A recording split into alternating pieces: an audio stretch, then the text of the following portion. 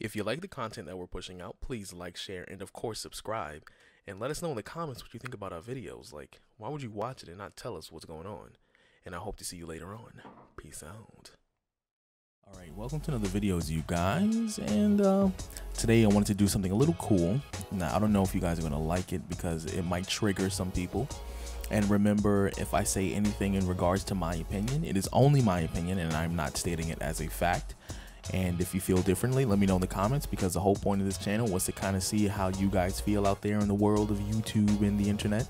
And if you want more people to chime in on this discussion, share the video, drop a like and all that good stuff, and of course subscribe. And without further ado, let's get into it. Now, this little comic book slash manga, well, versus manga debate is more or less just kind of to see how you guys feel about the whole American comic books versus, you know, manga, anime, and all that stuff, and see what you feel about it.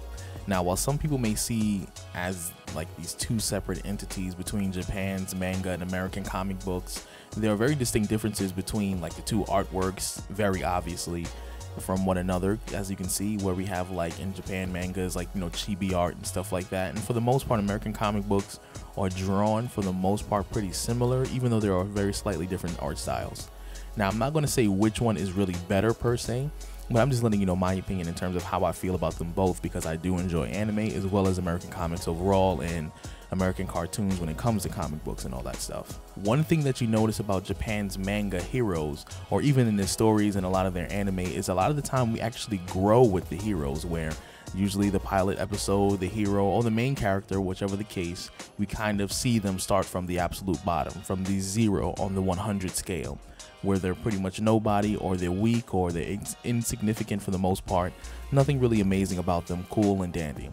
Now, eventually, probably by like the second or third season, we start to see them progress. They're totally different, or at least different enough to the point that we notice like they're getting stronger, or that their characters change, or there's a lot more character development, because that is the basis and premise of a lot of manga and anime throughout all of Japan. It's all about character development. It's all about people getting in their feelings. They want you to get attached to those characters, because ultimately that is what's going to make their franchise last, if people really enjoy the franchise. Now, one thing we can openly say, I guess, about manga slash anime is that usually when the character gets stronger, they usually stay stronger. Like, everyone knows that Naruto is by far my favorite anime, and I'm not really digging Boruto right now because they're still feeding off a lot of the same concepts of Naruto, and a lot of the characters just basically spin-off versions or minor different versions of the originals that we've grown to love over the years, and we're not going to get too deep into that because that's a whole nother video.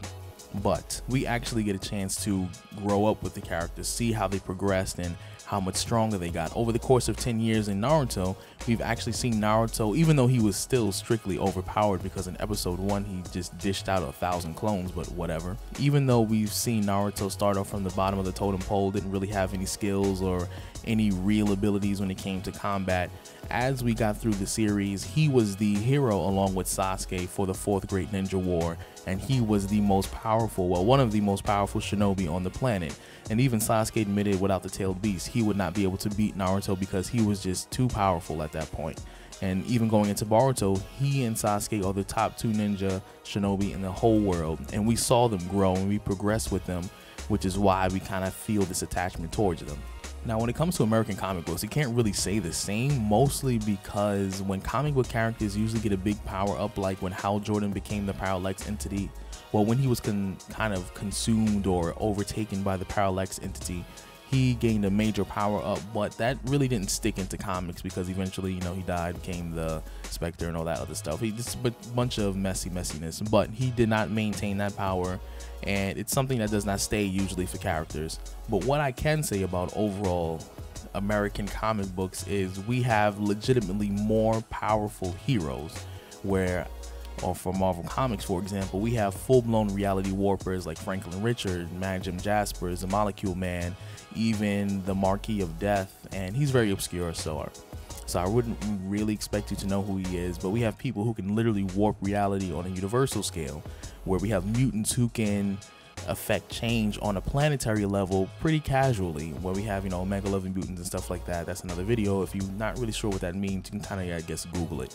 But we have characters who can literally do massive amounts of damage, and it's not even their full power, so to speak. And That's what I guess is a little different about anime and comic book characters, where American comic books are a little bit of a reflection of how America feels in terms of how they think they look to everybody else. Well, America sees themselves as this big superpower country where it's like all these heroes are crazy powerful. We have the Blue Marvel from Marvel Comics as well, and he is just a force of nature. Like, he is no joke. We have Ghost Rider, we have the Hulk, who literally has infinite strength and a ridiculous healing factor. We have Wolverine, where physically he's not the most powerful, but his healing factor, depending on who's writing his story, has been ridiculously OP. Even Deadpool and Thanos, and like I said, in DC Comics you have people like Mixopitalik, you have Trigon. All these people can warp reality. Even when you have a White Lantern, they can warp reality, bring people back from the dead. American comics have always been over the top when it came to sheer power, but in terms of actual character development, I think manga and anime has it, because they actually take the time to let you get attached to the characters, and then you actually grow with the characters, and then once they actually achieve a certain amount of power, it's theirs to keep, because over the years it's kind of been what we've been building to. Now, like I said, I always use Naruto as a comparison, but it took them 10 years for them to physically reveal Madara as a villain, and it was one of the best buildups ever, because when I first started getting into Naruto, I was in middle school pretty much. I was in like 6th or 7th grade, and then I was watching Naruto faithfully with the subs and all that, and then like I said, Madara didn't reveal himself till like maybe my senior year of high school, first semester of college. That was like 2012. That's a long time for a build-up. But anyways, I think mostly American comics are really good for people who are into really good fights and really powerful characters, but ultimately manga and anime are very good for building up characters and building them up and really getting you on that moral stance where there isn't shades of gray like American comics, at least not recently, where a lot of the characters, even the superheroes, you might confuse them with villains, or some of the villains might seem like good guys, but in manga it's usually pretty black and white. You know who the heroes are and you know who the villains are, and occasionally there might be some shades of gray or where people are a little misguided, but ultimately you know who to root for. Let me know what you think in the comments down below, and I hope to see you in the next one. Peace out.